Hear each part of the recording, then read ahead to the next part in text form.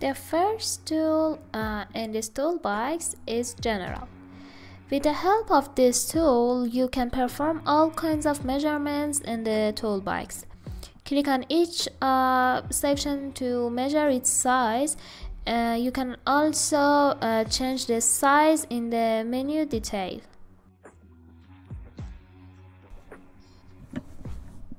After selecting each area to measure, you can right-click to access other items such as horizontal, vertical, and angle measurements.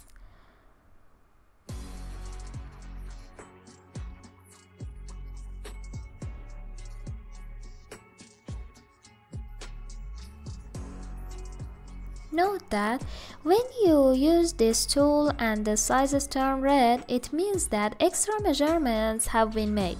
That is, you have measured the part that has already been measured.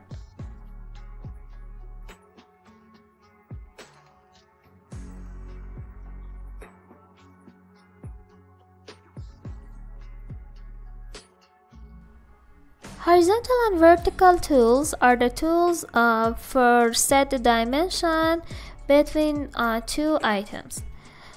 About the horizontal at first, select 2 points or edge to create a horizontal dimension between them, then choose a position for the dimension text.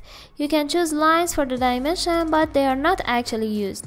Instead, the endpoint nearest your selection is used. The selection location determines which side of a circle or ellipse or its arc is used.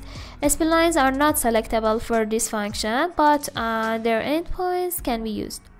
Note that the dimension measures only the distance in the horizontal x-axis, direction. Any vertical distance is ignored. And about the vertical, all things are like the horizontal, but vertically.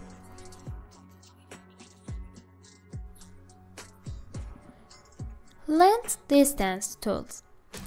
The length distance dimension measures the true distance between two selected points or edges.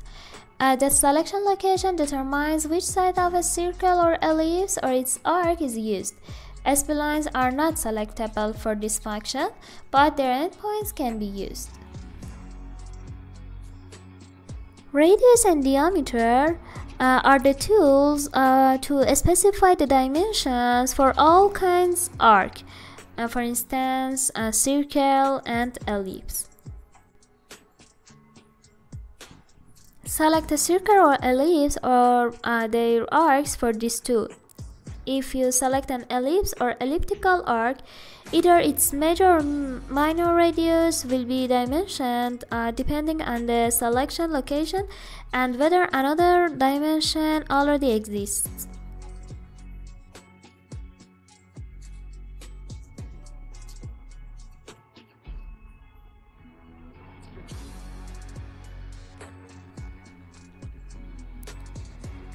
Angle tool. Select two lines to create an angle dimension between them. By varying the selection order and location, you can control whether you are dimensioning the acute, obtuse, or 360 degree minus the acute or obtuse angle. The selection process gives you the flexibility to create any kind of angle dimension you may want. Imagine the intersection of the two lines as the center of a clock. Then the end of the lines that you select nearest will be the direction of the hands on the clock. Finally, the dimension will measure the angle counterclockwise from the first selected line to the second. You may then position the text of the dimension where you want it. Semi-automatic. The semi-automatic tool will present a series of dimensions for you to place to help fully dimension your model. Note that edges of a sketch that are hidden will be ignored unless that a sketch is the active sketch. Edit tool allows you to edit the name and value of a dimension or change its reference dimension flag. If you set it to be a reference dimension, you cannot change its value to change the model. Instead, change to the model will change the value of a reference or driven dimension. Note that reference dimensions are displayed inside parentheses. The dimension value can also be edited in the sketch detail. And about the move. Actually, the move tool allows you to reposition an existing dimension. Simply select a dimension to move, then click again to define its new location.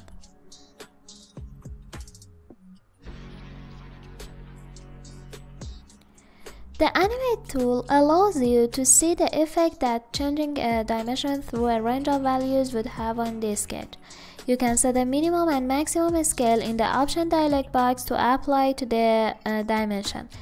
The system will run through several cycles set in Toolbox Edit box of modifying the selected dimension between its values times the minimum factor and its value times the maximum factor.